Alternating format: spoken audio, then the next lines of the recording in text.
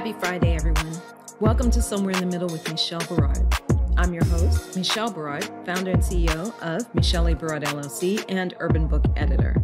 And I'm very happy to share this hour with you, where we examine all those places where spirit meets life and the joys and challenges that may bring. Now, I hope you all have been doing well and taking care of yourselves. For our part, we've had a couple of adventures this summer, including my kids being fairly certain they had a run-in with a zombie cicada tonight. So we truly do live in interesting times. Now, you guys know I do like to start by thanking Ms. Beverly Black and Tribe Family Channel for helping me create this space for us. Tribe Family Channel is home to an assortment of thought-provoking shows that explore life, spirit, business, and culture, including The Woman at the Well, hosted by Ms. Beverly Black herself. Somewhere in the Middle was born on Tribe Family Channel, and though we have grown onto our own platform, we are ever grateful and loyal to our roots. To paraphrase an African proverb, we are here only because we stand on the shoulders of those who came before us. I want to say thank you to my guests on the August 7th show, author, coach, and spiritual photographer, Kaolin K. You can connect with Kaolin on social media and at her website. If you missed that show, make sure you listen to the replay. You can find our complete show archives, including the August 7th show, at thesomewhereinthemiddlepodcast.com. I also want to shout out Bruce George of the Genius is Common movement, which encourages all of us to embrace our inner genius and share it with the world. This is a really important message. You guys know how I feel about that, and we really need to share this with the youth. But this message is not just for the youth. Sometimes we adults need to be reminded that the world needs our genius. Learn more about the Genius is Common movement at www.geniusiscommon.com. Now, I had such a great interview with this guest. I'm really excited to introduce him. Nicholas Mays started writing at the age of 12, and despite becoming distracted from writing early in life, he later went all in, pursuing a master's degree in creative writing. Mays is the author of the popular book series, White Collar Woman. The series focuses on the successful young woman named Marla Evans and her adventures as she grows in her career and finds love.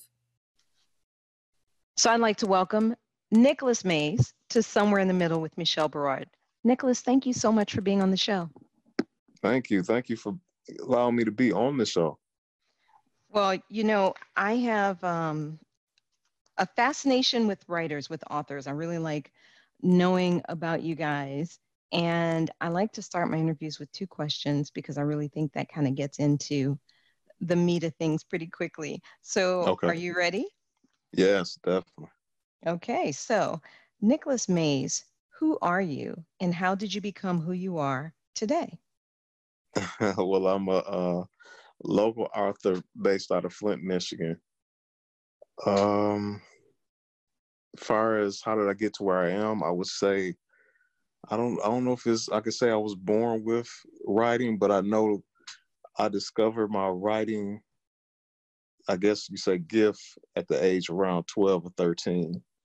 I always had a creative mind. So, I always had little ideas here and there. And then one day around that age of 12 or 13, I thought, maybe I could write a horror story. I don't know what made me choose horror. I guess, around that time, this was in the early 90s.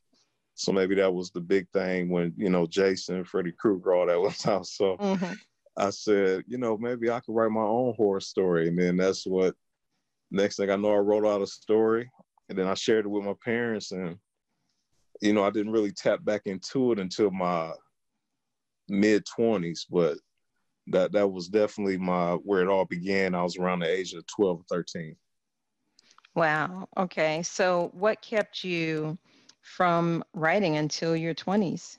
I always tell people I don't want to make my mother look bad, but when I wrote my horror story, the first person I went to was I believe it was my father. And I let him read the story first, and he wasn't really excited about it, but he did compliment and say, good job. But when I took it to my mother, that's why I say one of the things I like about her, she's always been my critic that I love to hear from, because if she don't like something, she lets you know. If I get her to say she likes something, that's a huge thing for me. So when she read the horror story, she got very upset. I still remember the scene, everything. She was washing dishes, And when she found out I had wrote a horror story, she got mad and said, my kids shouldn't be writing stuff like this. And I don't know if that was that turn off switch, but at that moment I didn't write anything else. After I got that Wow. response. Yeah. So her objection was to the horror? Was it to the genre? Yeah, because my mother, she ain't big on scary movies, and she like love stories. You know, she's a fan of the Hallmark Channel. So, okay. yeah, that's her type of genre. So when she seen that her young son was writing stories about killing and horror, I guess that was a huge turnoff for her at that moment. Yeah, I could see that being concerning or upsetting to some extent. Right.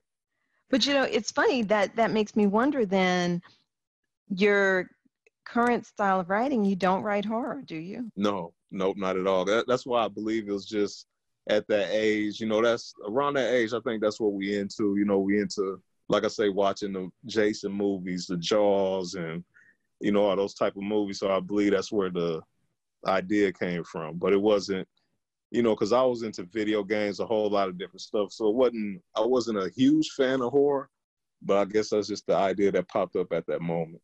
That's interesting. And you've never tried your hand again? No, nope, not in that type of genre, not in horror. That is fascinating to me, because it seems like that would be, I always believe that in some ways we are who we are most meant to be when we're children. Right. So what if you were supposed to be, writing horror? Have you ever wondered? Being there with Stephen King, I don't know. Yeah. It could have been possible, but I think it was just more about the creative side, believing I could, because even around that age, like I say, I was big in video games. So I also tried to create my own video game magazine. So I was just in the creative side of creating things, not just a specific area. So you're a gamer as well. You were a gamer. Are you still a gamer? Yeah, I were a gamer. It's been years since I picked up a remote video game controller, because I don't know what caused the change. I guess real life's taking on jobs, going to school. Maybe that turned me away from it. But yeah, I was the young kid that was up to 2 or 3 in the morning playing video games, definitely. That's awesome. So, there's a lot to be said about that sparking creativity in a different way, though. Definitely. What got you into your current genre? Tell us about the books that you write now. Right now, I've been focusing on my fiction series, which is White Collar Woman. I actually released the latest one. This is book number 6 in the series, and I released that on July 4th. Okay.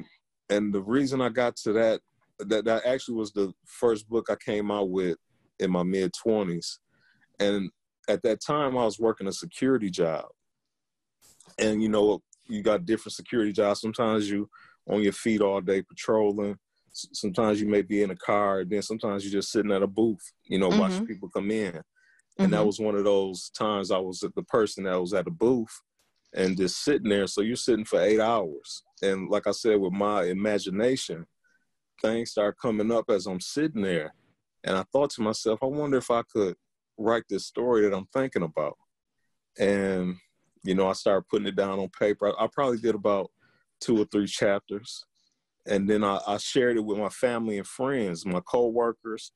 And I wanted to get their input of what they thought about it. And one of the reasons I chose this type of genre, I wanted to center around a young, successful woman.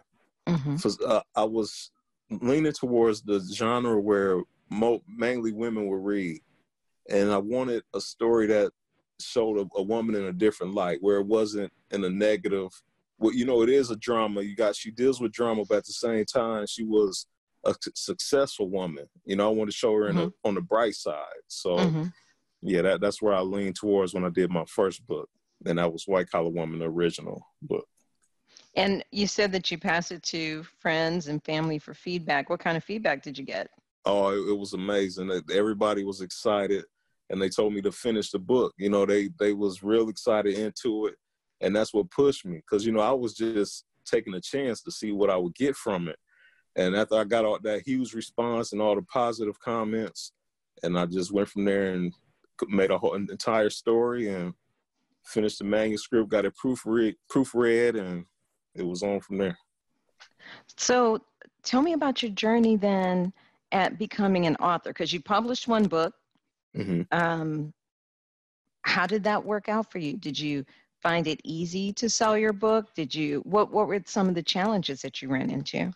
The biggest challenge was being unknown, you know, because your family and friends know you, but trying to go outside that circle of family and friends was a huge challenge as far as, you know, the marketing, promoting, and because like they said, it's millions of people that write books, and it's often that you don't hear about everybody. You know, it's a certain group of people that you know about in specific genres. So I would say that's the biggest challenge, was just being an unknown author, entering a whole new realm where you got billions of readers, but, you know, finding a way to reach out to them and let them know that you have a book. So that was the biggest challenge. Other than that, I think I enjoyed the rest of the process, because I enjoyed the feedback, interacting with people. You know, I would do a lot of different book shows, and I visit a few book clubs where they had like a little outdoor event where I could sit with them and get their feedback on my book. So I enjoyed that part. It was just to get my name out there was the biggest challenge. So what kinds of things did you do to overcome that challenge? A lot of marketing. I think back then, social media was just getting its spark. You know, it was just, it had grown a little bit, but it wasn't as big as it is now. So I really didn't understand the marketing part on that side of marketing, as far as in the social media. So I would reach out to, you know, radio stations, and back when people were still active and listening to the radio, and trying to figure out how to get in touch with book clubs. And that was a challenge as well, because I didn't know I didn't know how to begin with marketing and reaching other people. So that was definitely another challenge. So you reach out. So it sounds like you were doing all your legwork yourself. You didn't. Yeah, definitely. Yeah. Okay. So you were reaching out to radio stations, you were reaching out to book clubs. And what kinds of things were you doing? Were you like just calling and saying, hey, I've got this book, I want to come promote? Yeah. Yeah. And that was a little awkward too, because like I say, you unknown. So the people, they receive an email or something in the mail, and they don't know who you are. So some people might have looked at it and threw it to the side. Like, I don't know, you know, is this junk mail or what is this? And they throw it to the side. So that was another challenge, because you're going into it blind, you know, trying to reach people. So yeah, and like you said, I was doing all the legwork, because, you know, I'm a new author. I didn't have a strong financial backing. Everything was out of pocket. So I only went as far as I could go, along with, you know, working my job and still having to pay my bills and, you know, all the other expenses that come along. Well, related to that, how did you go about publishing the first time?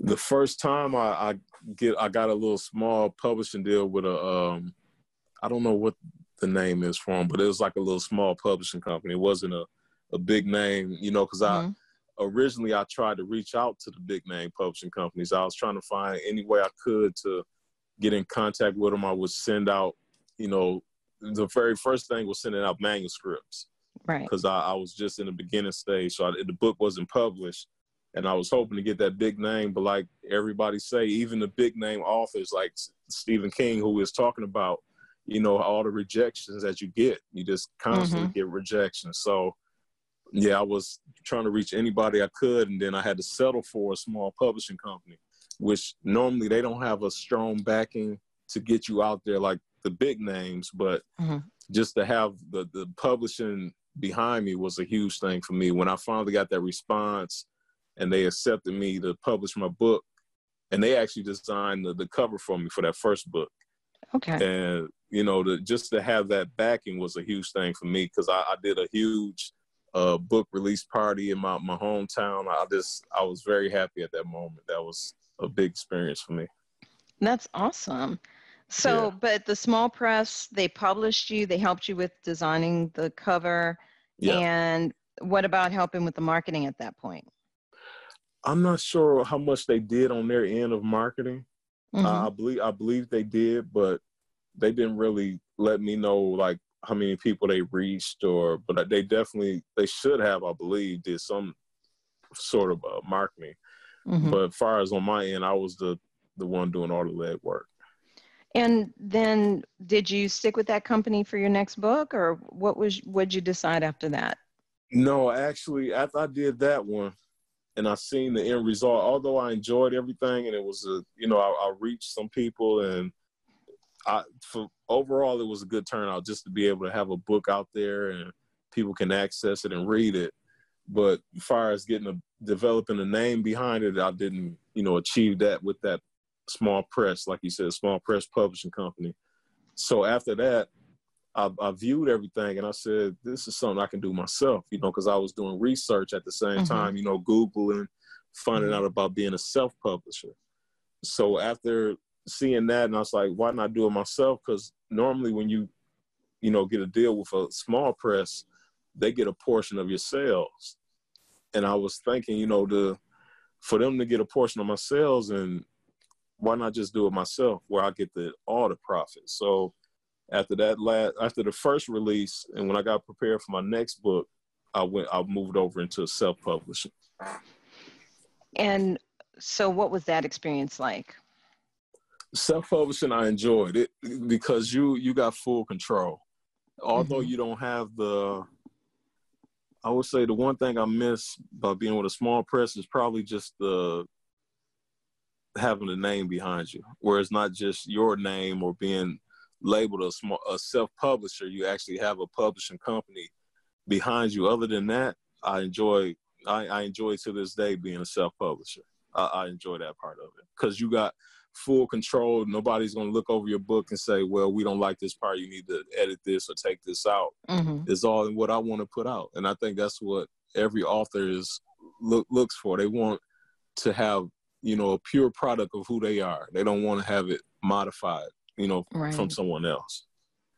Well, and that's one of the things that I talk with authors about when they come to me for editing is that, really thinking through that process, because these days, unless you're a James Patterson or a Steven Spielberg, you're not having even the big companies promoting your book the way that they used to back in the 60s, 70s, 80s even. Right. It's a whole new world, and successful authors are doing all the legwork themselves.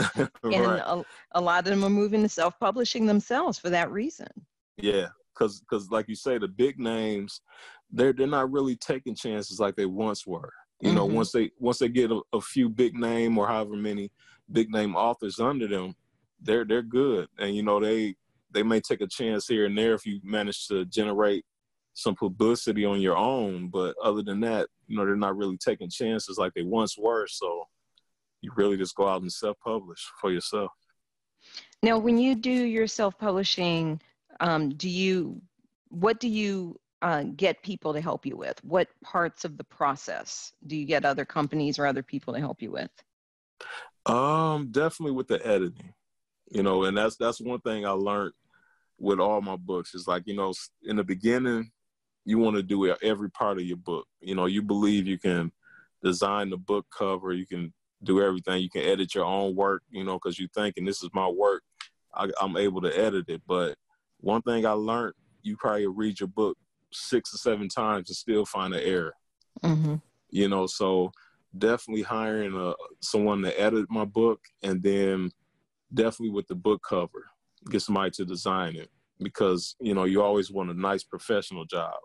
It's not hard to get on there and get on the paint program on your computer or get a picture and make a few modifications, but you always want that quality work so it looks attractive to the reader as well. Well, and then what about the process itself after? So you plan out your book, or are you a pantser or a planner? How do you write your book? So I never heard the pantser part. When you say pantser, so those are terms that they use in NaNoWriMo, and they talk about pantsers versus planners. Planners, of course, are the ones who like to do an outline and plan out their chapters and all that. And pantsers are the ones who just kind of start writing. They fly by the seat of their pants.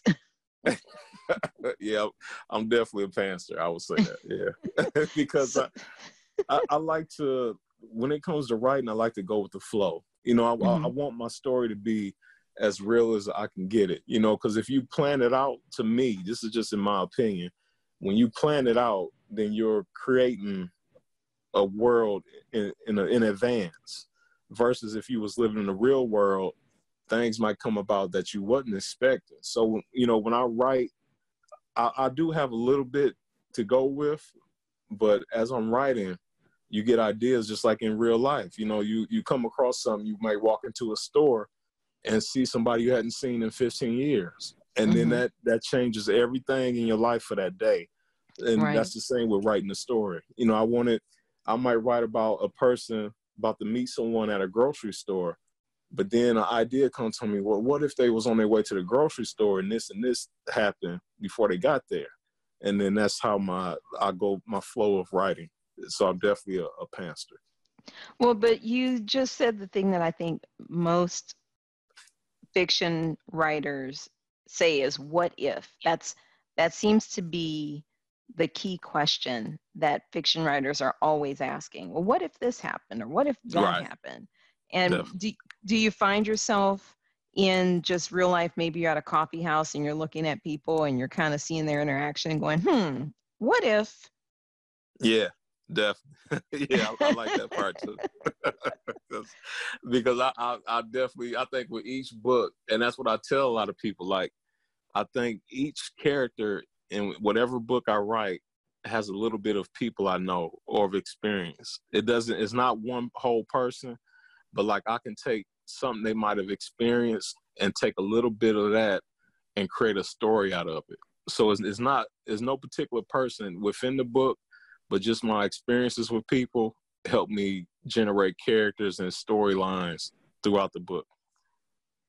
So why was it so important to you that your main character, was a successful Black woman?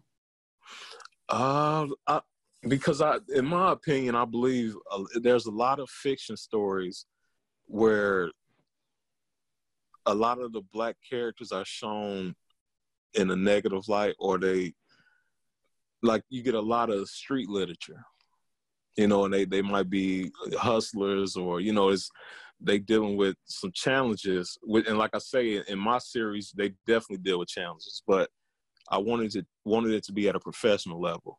I wanted the reader to see, like, because normally when you read, you put yourself in that story. As you're reading it, you viewing through the eyes of the character. So why not view through the eyes of a professional character? They can have real life challenges, but be professional at the same time. You get the best of both worlds as you read the story. Got it. And why a female character?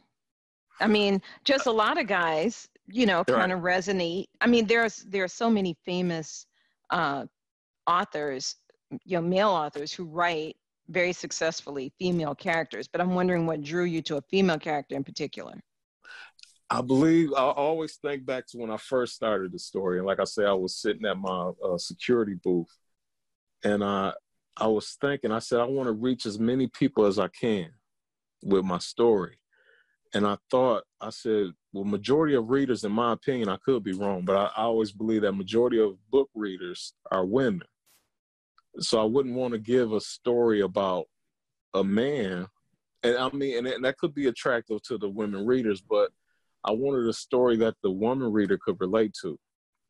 And at the same time, I knew it would be a challenge. So I had to think about all the people that's in my life, my family, cousins, sisters. I was raised with 2 sisters, my mother, aunties, grandmothers, everybody. I had to pull from them, because I knew it would be a challenge being a man.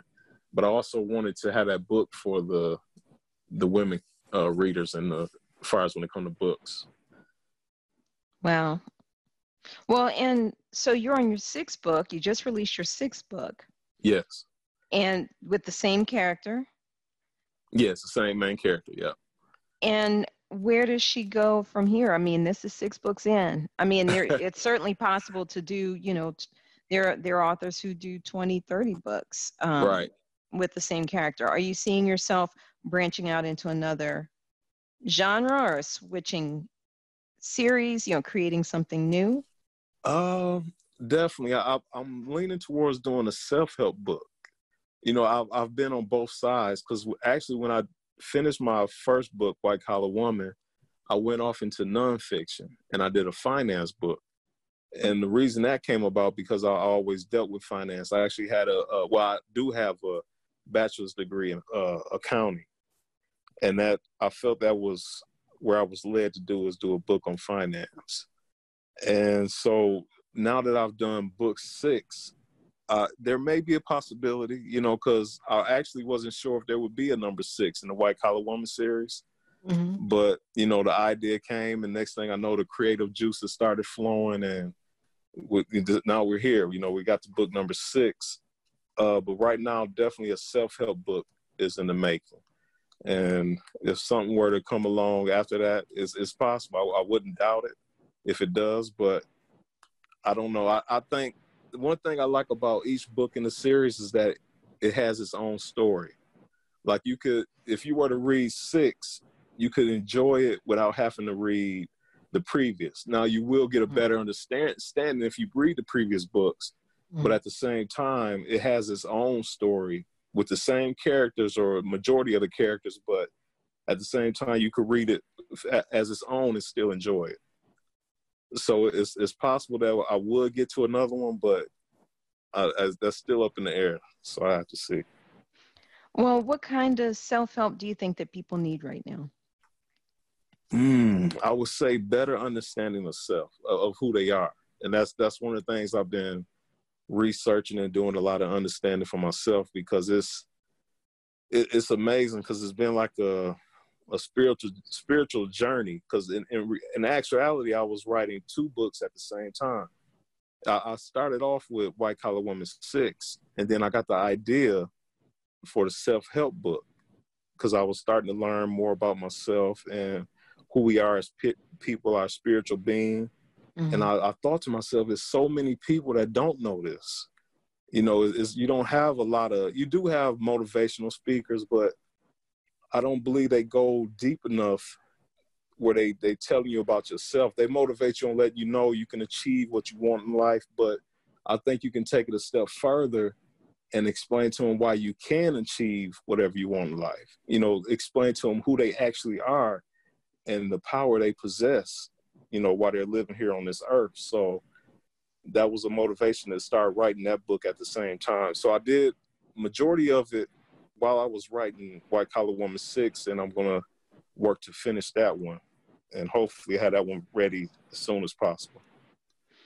Wow. Well, if you had, let's say, 3 pieces of advice for someone who wanted to write and publish a book, what would those 3 pieces of advice be? Number 1 would be don't doubt yourself, because it's definitely going to be a challenge. I really only started writing because my imagination was running. I didn't sit back and say, I think it's time for me to become an author. It was just my imagination at that moment. And then I went with the flow, and after the positive responses, I knew I could do it, and I went from there. But if a person set out to be an author, it's just like a person setting out to open a restaurant or, any type of new project you want to get into. There's definitely going to be self-doubt. So it's definitely you got to look past that. That would be the number 1. Number 2 would be being able to manage your writing. When you start out, that's one of the things I learned when I started writing books.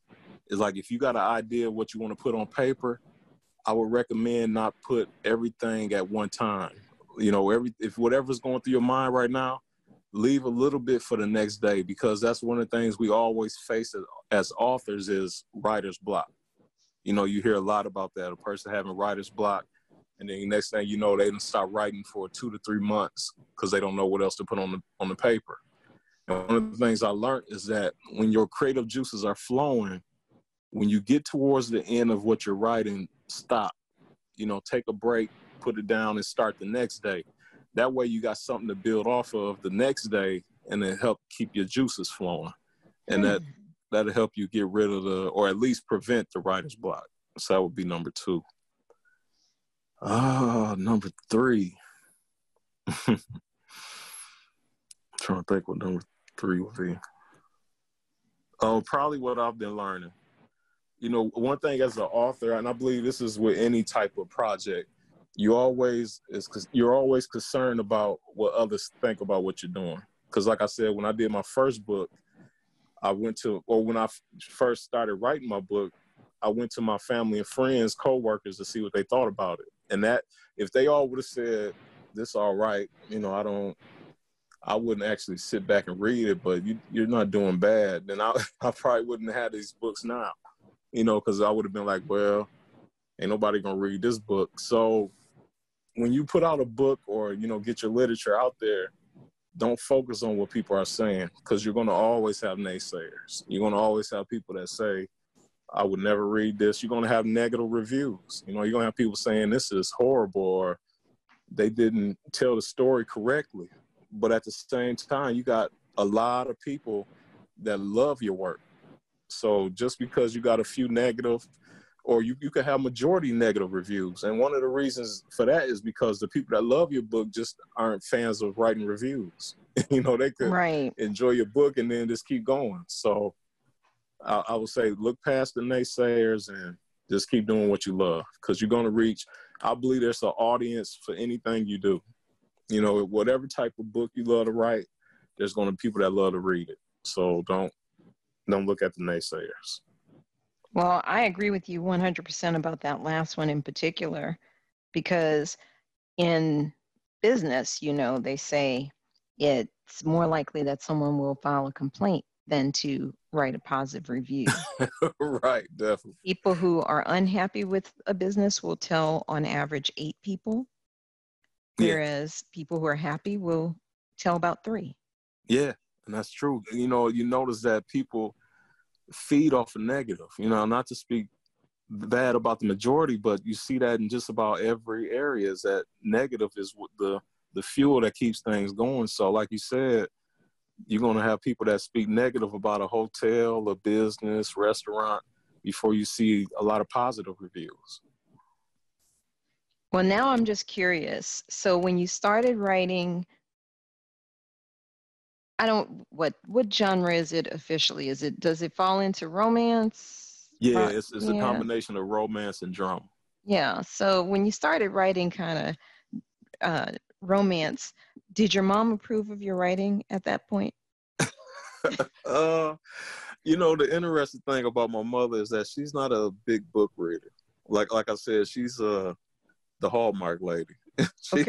She watches the Hallmark channel. She's not a person that'll sit up and read a book on a Sunday evening, you know, or afternoon with nothing else to do. So she supports me, but she's not quick to just sit back and read through a whole book. So I have to be honest about that one, yeah. But she wasn't horrified anymore that you were... No, not at all. That's the important thing. That's the important thing. We need moms to be happy. Yeah, definitely. Well, Nicholas, tell everybody where they can get your books and how they can connect with you online, or do you have, I don't know if y'all are doing live events with everything going on right now. Yeah, well, I have been working with Precious Brown. We've been doing a lot of live events. Like when I did the book release, we did a live interview on Facebook. So it's here and there. I'm trying to think, when do we have another one? I believe it's Labor Day. Labor Day, me and Precious Brown will be doing another big event for book number 6, White Collar Woman 6. And that'll be on Facebook. And we're also going to share the information with Instagram at the same time. And definitely to get more information about the book, the website is the name, whitecollarwoman.com. It's all one word, whitecollarwoman.com. And you can get all the information on the books, the entire series. And at the same time, I was mentioning about the self-help book. I also got a blog on there where it's like motivational blogs, you know, inspirational blogs. And it's kind of unique because, you know, the website is for a fiction series, but the blogs on there is like motivational for people. You know, it gives you encouragement, and it's kind of linked to the self-help book that's soon to come. So definitely, they can go to that whitecollarwoman.com. You can see the books, and you can also sign up for the blog if you need some inspiration, definitely with the times we're dealing with now. Definitely. And you can always go to amazon.com and find the entire series as well, The White Collar Woman. All right. Well, Nicholas Mays, thank you so much for appearing on Somewhere in the Middle with Michelle Berard. Yes, thank you.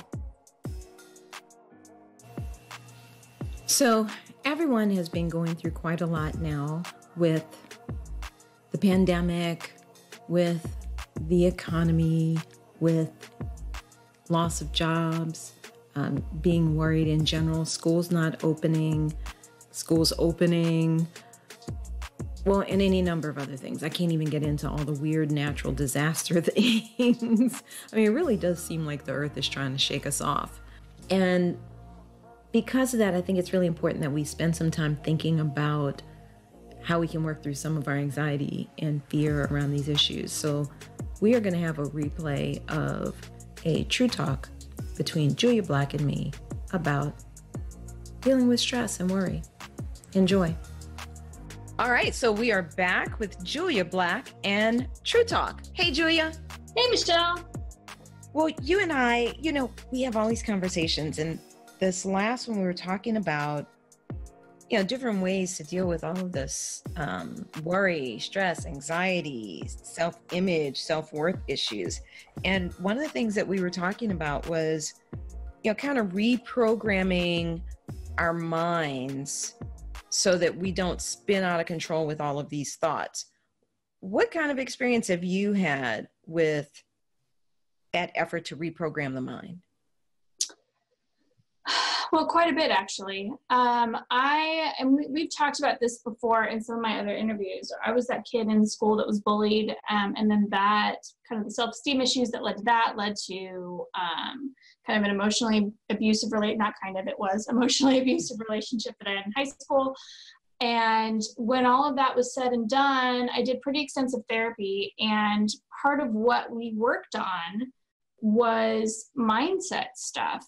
And there was a lot of, you know, discussion of my thinking and how I was viewing things that were happening and experiences I was having. And part of that included stopping for a minute and kind of making the realization that I was viewing everything in a negative manner. So even things that had nothing to do with me as a person. So let's say, you know, somebody, you know, I'm at the supermarket, and a cart, like a rogue cart started rolling down the way and it ran into my car. I felt like the world was against me. And there was a lot of that kind of thoughts, and everything that was happening was negative and against me. And so there was a lot of talk in therapy about how to change that. So it was, you know, we talk about how I felt the most attacked, for lack of a better word, because I wasn't physically attacked. It was just there, all of these things were happening. Mm-hmm. How I was feeling attacked. And then other ways to look at it. So if we use that same example, if a rogue shopping cart ran into my car, instead of saying, you know, oh, the universe is against me, it would be like, oh, these things happen. Was the car damaged? No, it wasn't damaged. There's no scratch. There's no nothing. It's fine. Let's just move the cart back where it should belong. And kind of really making an effort with every single thing where I started to spin out of control and look at things negatively, to stop for a second and see if there's another way to interpret the situation. Well, yeah, because a lot of times it's where maybe we're feeling some kind of way, you know, about something, where maybe something completely unrelated. And then we project that feeling onto so many other things or other people. Mm-hmm.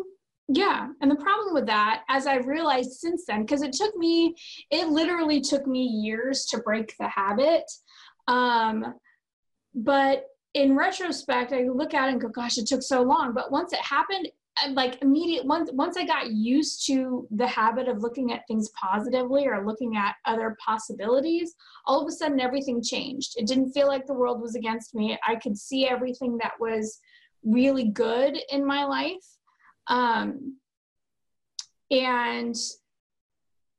And so it changed the energy so that good things actually did start happening. Well, that goes with that concept of, you get what you expect, right? Yeah. Kind of a law of attraction type thing, where basically the things that come into your life are coming because you're vibrating at that level for whatever reason. And so the cart coming and hitting the car may not have been something that you were actively thinking, but on some level, you were anticipating something possibly happening to the car, maybe. You know what I mean? Right. Like that kind of energy was somehow put into, out into the universe, and that's how it manifested. Mm-hmm. And I remember seeing, for me, I remember at one point, I had a very interesting experience. I had come back from living in Latin America, and we had rented the house. And the lady who was living in the house did not want to move. I knew she did not want to move. And I was like, well, I need my house back because I'm back. Right. So you got to move, right? But do you know that every time I would think to myself, oh, I need to make sure that I call her and remind her of this having to do with the move, or every time I think, oh, well, we've got to do that having to do with the move, something would happen that would completely take me off my game and distract me from the fact that I needed something to happen with regard to this move. It was the weirdest thing. And I remember noticing that at some point going, what is going on with me? Because literally one time I was driving, you just think random thoughts while you're driving. Yeah.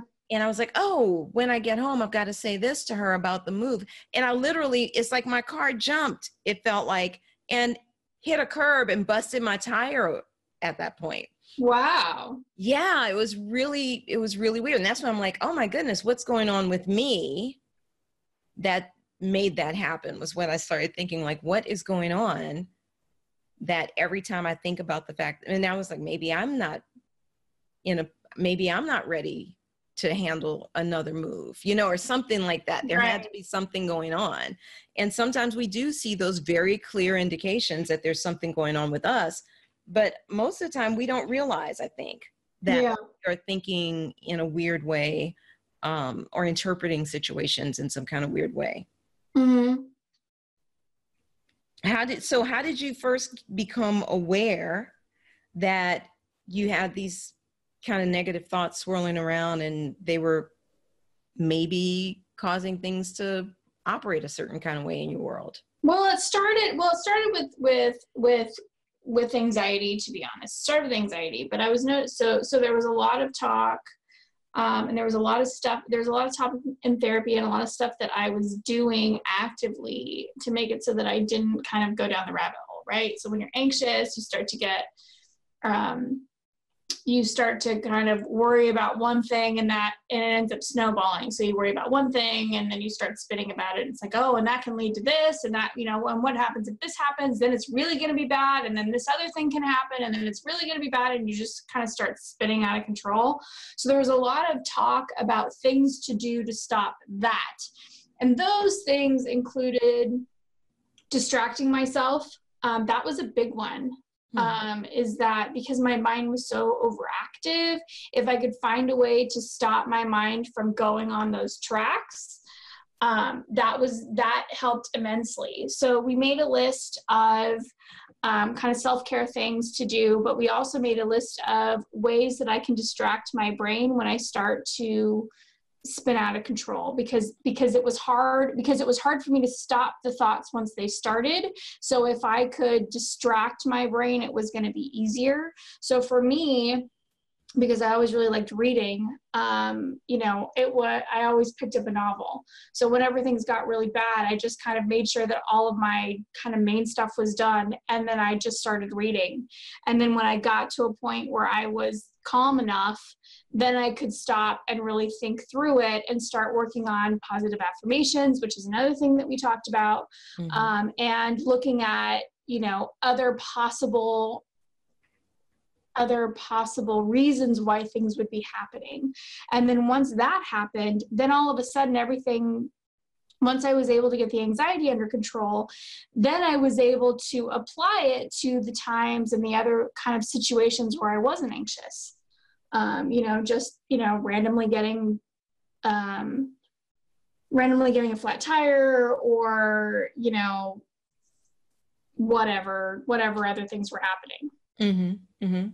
Well, what kinds of things do you think people should think about doing to combat this kind of, you know, mental spinning out of control? Stop. Do whatever you can to stop. Don't start doing Google searches. I mean, when all of this was happening, the internet had just kind of come out and I wasn't really adept at it. So I had no way, I could have, but I wasn't going to go to the library and start searching through medical books or whatever. But whenever you start to get anxious about something, do not go down the Google rabbit hole. Just don't. Just don't, because it's just gonna make it worse. It never makes it better. When you're anxious, it never makes it better. And part of the reason why is because, you know, like, let's talk about you being sick, right? So you could type in symptoms. And because you're anxious already, you're not even going to acknowledge the one that's like, you possibly have a cold. You're immediately going to go to the one that's, you know, terminal cancer. Right. And everything is a symptom of terminal cancer, by the way. Exactly. If anybody's been on WebMD, you should know that it doesn't matter what you look up. Somehow they're going to bring it around to you might have cancer. Yes. So don't do that. Yes. You know, for the love of everything good, do not go down the Google rabbit hole, whatever that is. Absolutely don't do that. But definitely distract yourself. Find a way to get your brain off of it. You know, call a friend and go have dinner.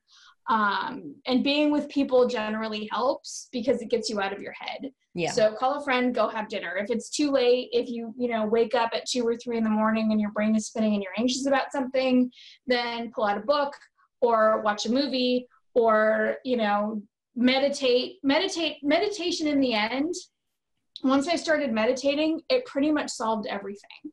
It was the hardest thing for me to do. As somebody whose brain never, ever, ever stops, the hardest thing for me to do was meditate. Every day. I did it at least once a day, but I tried for twice a day and did it for 20 minutes. And I did it religiously for 6 months. And it was the hardest 20 minutes of my whole day. But eventually it got to the point where it made it so that I could control my thoughts. And that was important. So, you know, and everybody's going to have a different way, you know, and starting with now looking at it, starting with 20 minutes when you have a mind that races is probably not the best thing to do. I would suggest doing, you know, right now when I suggest people meditate, I suggest they start with a walking meditation or a guided meditation. Or if they want to try and keep their mind blank, start with a 5-minute meditation. But it will absolutely help. It will absolutely help. Well, and I would imagine that also reframing is that's what you were talking about earlier. Are there other ways that you could perceive this situation? Yeah. And if you, and the easiest way is to just go, okay, think about your most logical, down to earth, normal, calm person, the kind of person that doesn't get like super upset over things, the kind of person that just kind of lets everything roll off their back. Ask yourself how that person would view the situation.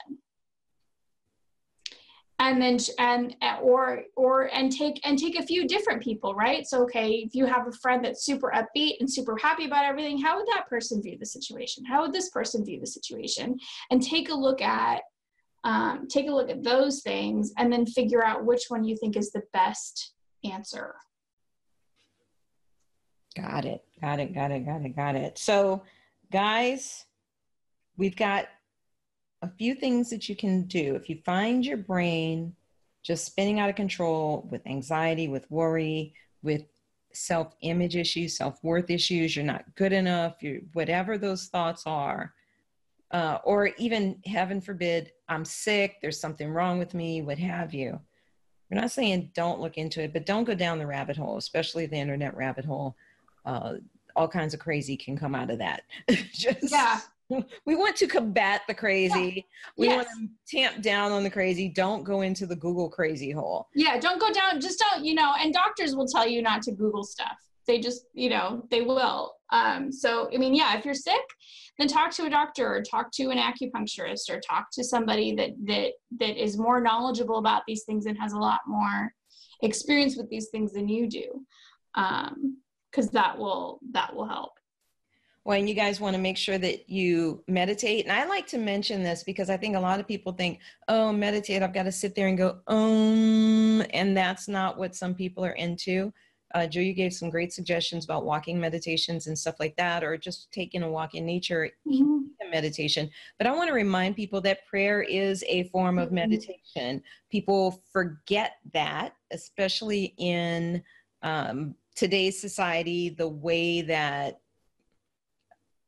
sorry, Christian folks, some of y'all go nutty over the concept of meditation. Like, God doesn't want us to clear our minds. Y'all don't know what God wants anyway.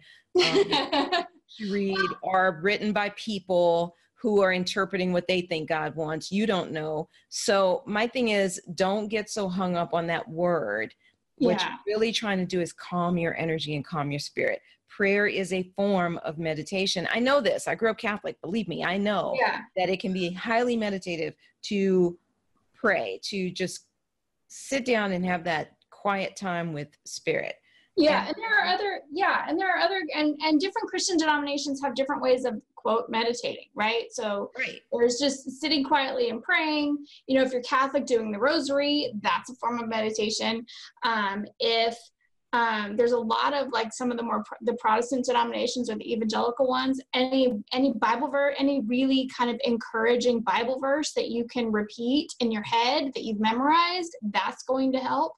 The Quakers, what I always like telling my Christian friends about meditation when they start to get a little angsty about it, is that the Quakers meditated. And what they did is the statement was, Lord, have mercy on me. And they essentially would say it with every inhale and every exhale. So you inhale and say, Lord, you exhale and say, have, you inhale and say, mercy on me. You do that and you just keep doing it, and you focus on your breathing and you do it with every breath. And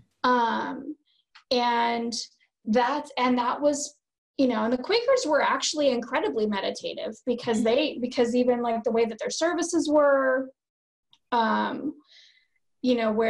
where people could just kind of speak up, the way that their weddings were, where there really wasn't a facilitator.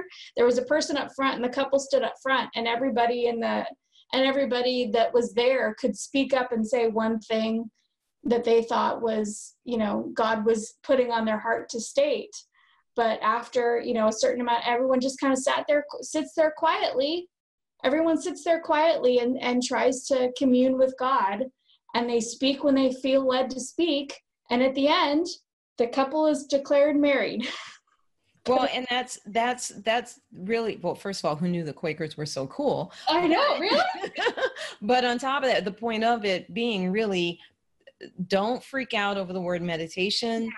Prayer is a form of meditation, so you don't have to freak out about it. The main point is to calm the mind and the spirit and to commune with spirit. Yes. And lastly, don't forget that there are other ways that you can look at almost any situation. We're not saying that the way you're looking at it is wrong or bad. We're saying, though, that maybe there's another way to look at it so that it could be more productive for you, so that it's less destructive to your mind and spirit and your energy, and that you can feel better about yourself and that situation. Yes.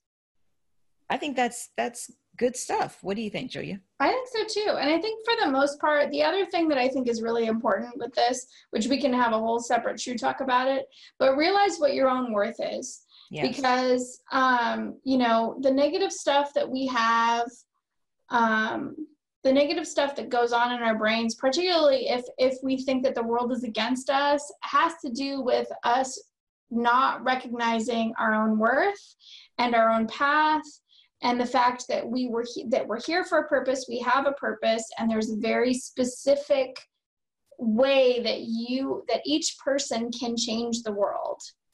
Well, and I'm going to add one more thing in there. Mm-hmm. When you focus on these things like everything or everybody's out to get you, you're giving other folks a whole lot of power. Yeah, that is true. And that's part of your concept of self-worth as well. Don't give away your power. People can only do to you what you allow them to do. And a lot of that is mental. It's not saying that you're doing something wrong. If somebody comes and punches you in the eye, they did that. They did something wrong. Okay. So we're not saying that they did not do something wrong, but we're saying how you feel about it and how you respond to it is all you. Yes. And you can either respond to it saying, this person is, hurting me, and they are, they're somehow stronger and more powerful than me. Or you can say, you know what? I have the right as a strong and powerful person to not deal with this kind of crazy, and I ain't dealing with it anymore. Okay, person who punched me in the eye, stay out of my way. Mm-hmm. There are a couple of ways you can handle it. There's probably more, but that's just two. Yeah. So guys, don't forget, you want to not go down that rabbit hole. Please don't, especially not the Google rabbit hole, but don't go down that emotional rabbit hole. Make sure you get some quiet time in, meditate, pray, whatever it is that you need to do to settle your spirit, and reframe what you can reframe. Mm-hmm. Julia, thank you so much for being on True Talk. Thanks for having me. Well, that's our show this week, guys. You can reach out to me online at urbanbookeditor.com or michelleberard.com. You can also find me on Facebook and Instagram as Urban Book Editor. Send me a note. I'd love to hear from you. Feel free to send in some topics you'd like us to cover on the show. Make sure you guys tune in for the show on September 11th, when my guest will be author B.G. Howard. You can find us twice a month on Fridays at 5 p.m. Pacific, 6 p.m. Mountain, 7 p.m. Central, and 8 p.m. Eastern Time at the somewhereinthemiddlepodcast.com. Let's continue the conversation. You guys be good, stay mindful, and remain prayerful. Peace and blessings, y'all.